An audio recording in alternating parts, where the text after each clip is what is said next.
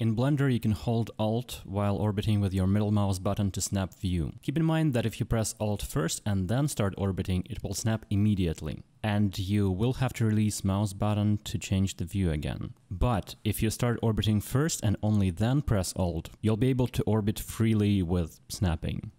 This second method also allows you to rotate 90 degrees from the top and bottom views. If you press Alt first and try to orbit, it will snap you to the side view instead of rolling the camera. To view selected or view camera, use the Pie menu. It's currently on tilde key, but in Blender 3 it will move to the D key. To select more or less, I recommend putting it in quick favorites.